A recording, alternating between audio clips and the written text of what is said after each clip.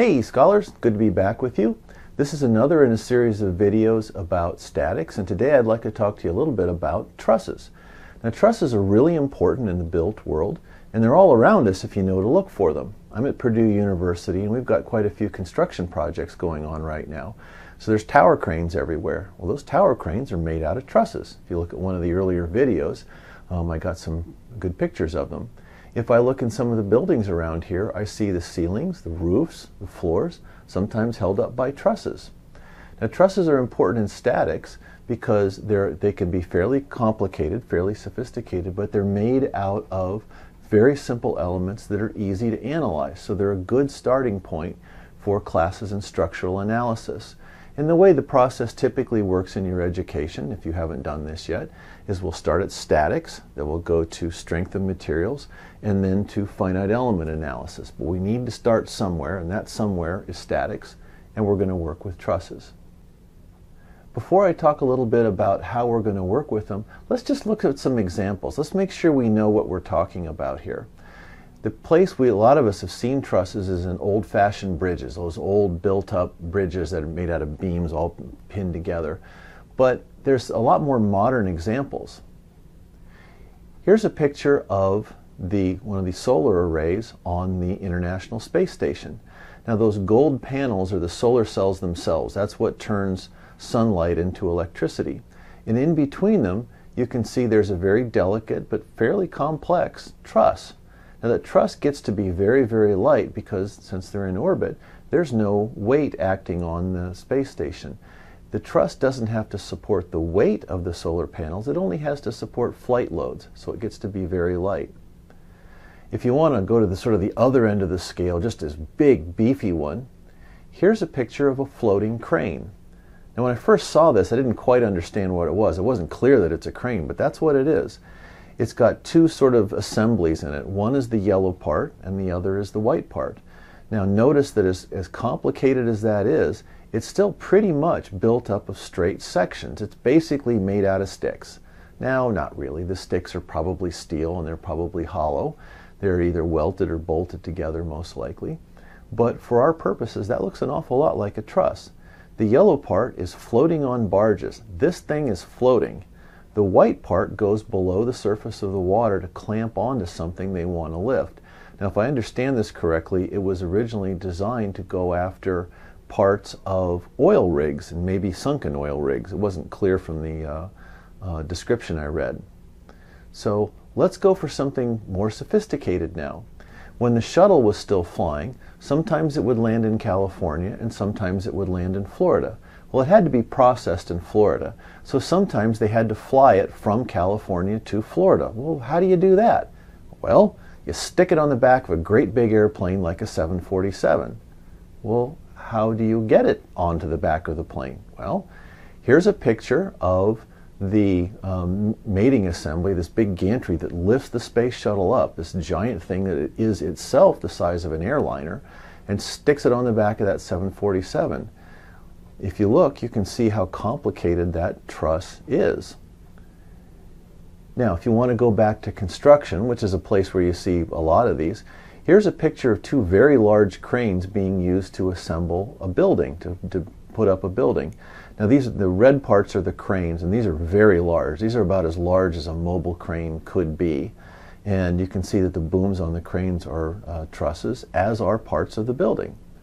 And finally, just to bring it on home to something you might see in your day-to-day life, here's a picture of, it looks like an auditorium or perhaps a conference room or something, and it's got a truss structure holding the ceiling up, the interior part of the top of the building.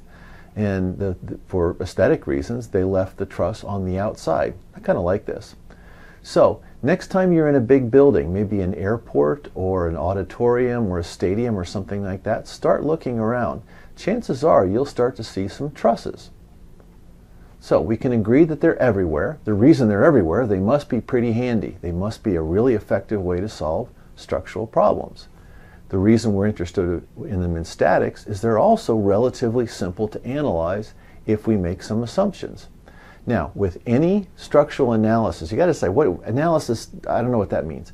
What do you mean by an analysis? Well, An analysis is when you make a mathematical description of a structure, you draw pictures of it and you start writing out equations describing how the structure is going to act under load. Mathematically, you apply loads to that structure, and then you start calculating what the forces and the stresses are in the structure to find out if it can do its job. If it can't, it might fall over. That's generally bad. So here's the process you're going to learn in statics. And the process has 4 steps. Almost all statics problems follow these 4 steps. In fact, most strength of materials problems do as well, and if you're set it up right, dynamics problems do too. Check out some of my videos. Here's the name of the YouTube channel if you haven't run across that yet. The example I'm going to show is just going to be conceptual. I'm not going to work through all the numbers because that would take forever. I just want to get the big ideas across. Go on this channel. There's a playlist for statics, and there's also a playlist for strength of materials. And there's quite a few problems where I start at the very beginning, work through all the numbers, show you what all the intermediate steps are, so you can check your work and get us to a numerical answer. But that's kind of involved. We're not going to do that right now. So to keep things moving, let's just draw a truss. And here's, they can look like anything, but here's the kind of thing you'll see in class a lot. And what we're going to need to get used to is the idea of abstraction.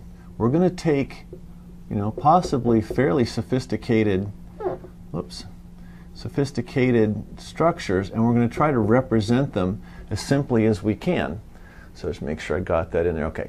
So this might be maybe a crane or a structure designed to support a load, and there's the load right there. This is pretty abstract, isn't it? Well, if I went through and tried to draw all the little details of it, I would be adding a lot of complication, but it really wouldn't be any more useful. So let's just take a look at this. This is step number 1 in the process. Now the process has 4 steps. Step 1, working diagram. This is a working diagram. It tells you what the structure is going to look like, gives you usually dimensions, it gives you the information you need to know to start your analysis. Step 2 is going to be a free body diagram. Now that's a very simplified version of this that has only the loads on it. That's the one you use to actually start writing equations. Step 3, write equations. Step 4, solve. So those are the steps. Working diagram, free body diagram, write equations, solve for something. Those are the steps in a structural analysis. So here's step 1, and this becomes kind of a bookkeeping exercise at some point. I'm going to number those 2 nodes, 1 and 2. I guess we'll call this 3, and we'll call that 4, although I don't think we'll need 3 or 4. Those little hash marks there, that means that's our like a visual shorthand, a visual notation that says this structure that we care about is stuck to something massive and rigid. I don't know what's over here. I don't care. Whatever's going on over here, we don't care about. Just pretend it's stuck to some just enormous block of concrete or something. This is the part over here that we care about, right? That's a working diagram. So that's step 1. Now, this will have dimensions and forces and things like that. In order to do the analysis, we'll have to know what that force is. So let's go back to what is this thing? What does it look like? Well, it could be a crane. It could be, maybe if this was in construction, this would be part of a crane. It would be lifting buckets of concrete. Maybe it's in a warehouse and it's lifting pallets of materials. Maybe it's in a garage and we're lifting engine blocks with it. Who knows? But the part of it we care about boils down to this. So that's our working diagram. Next thing we're going to write is our free body diagram. And that's going to have the information we need to start calculating loads. Now, statics assumes that the structure is rigid. It assumes there are no deformations. The reason we assume that is because it makes the math very simple. The downside is it introduces some error. So when you do statics, you're getting an approximate solution. When you go to strength of materials and include the deformation of the materials, well, the downside is the math gets a little harder. The upside is the answer is more accurate. So this is a great place to start, and people have designed very successful structures for centuries, really, doing this. Okay? How do you think they did the Eiffel Tower? It had to be something about like this.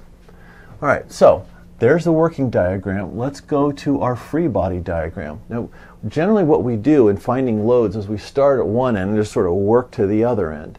Well, if I already know this structure is rigid, let's start by finding the reaction forces there and there.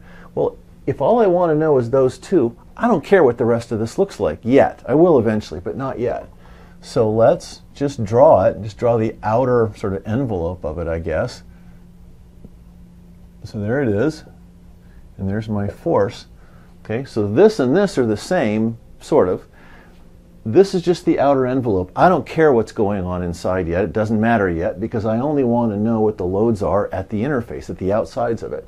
Now before I get too far, if I'm going to write equations, I got to have a coordinate system. If you don't know what else to do, use this for a coordinate system. There are reasons to use, oops, not F, Y. There are reasons to use other coordinate systems, and if you have one of those reasons, that's fine. But if you don't have a reason, use this one. If you do the same thing every time, you tend to mess up less, or at least I do. So positive x goes to the right, positive y goes up, and positive moment is counterclockwise. Well, the reason it's counterclockwise is a right-handed coordinate system. Now, I'm left-handed, so I can write and do this at the same time.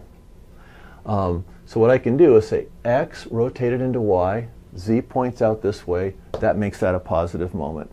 Remember, physics doesn't care about coordinate systems. Physics just works. It doesn't know what our coordinate systems are. So as long as you execute the steps correctly, you can use any coordinate system you want. I'm going to use this one. So now I need to do a little bookkeeping here.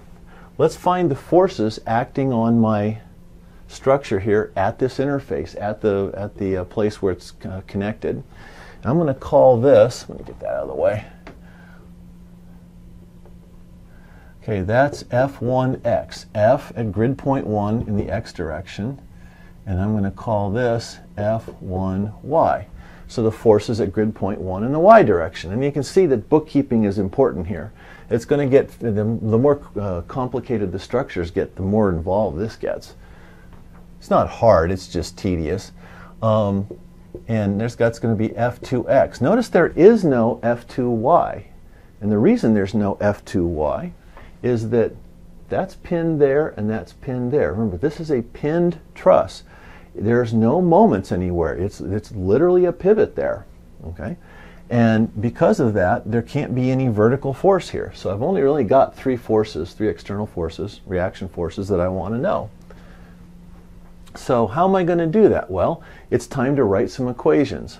Equations of static equilibrium. And the whole idea of statics is sum of the forces in the x direction has to be 0, sum of the forces in the y direction has to be 0, and the sum of the moments have to be 0.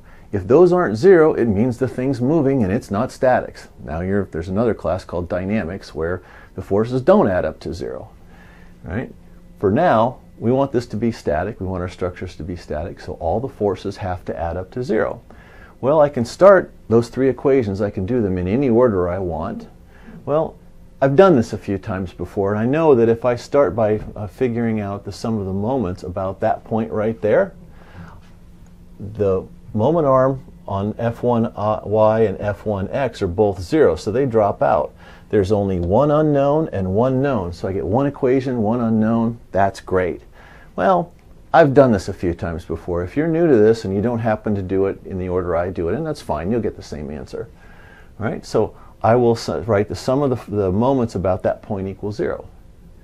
Then I'm going to write the sum of, I don't know, let's go for sum of the forces in the y direction. Well, I know that force and that force have to add up to 0. They're point opposite directions, so F has to equal F1y. And what I would do is I would write out the forces in the y direction equal to 0. Write that equation. The next one, the sum of the forces in the x direction has to be 0. Now these point the same way. They can't add up to 0. Well, they can if one of them is negative, and one of them will be. All right? I'm not going to guess because I want to make sure and run the math and make sure I knew which one is which. I think that one's negative. I think. But I'm going to do what the math tells me to do. I'm not going to guess. All right? So if that turns out to be negative, all that means is, all a negative number means is your assumed direction is incorrect. The force or the moment is acting in the other direction from the one you assumed. That's okay. There's nothing wrong. You haven't made an error. There's no problem. It just means that you've got a negative force now. Well, that's fine.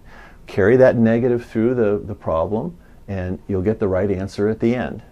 So work those all out, and eventually I'm going to get all three of those.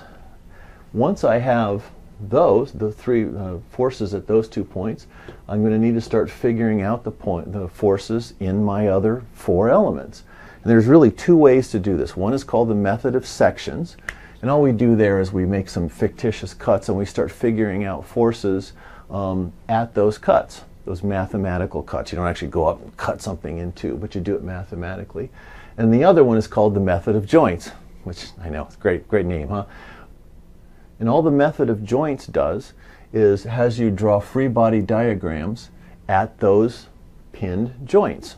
You look at the forces coming in, you look at the forces coming out. There are no moments because that's a pivot. The joint can't, there's no reaction moment there. It can't support a moment.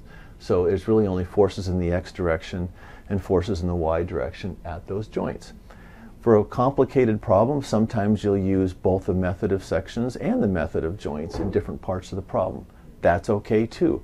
They are mathematically equivalent. You can combine them as you wish, and as long as you do the problem correctly, you'll get the right answer. So let's just review here real quick. Trusses are everywhere around us. All you have to do is start looking for them. They're in cranes, they're in buildings, they're in boats, planes, they're all over the place. They're really handy.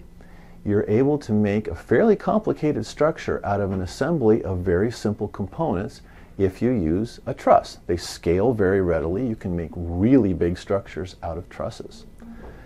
They are mathematically fairly simple to work with, and because of that, they're one of the first things we study in statics. And we've gone through the process of how to deal with a truss structure in statics. So I hope this helps, and we'll talk to you next time.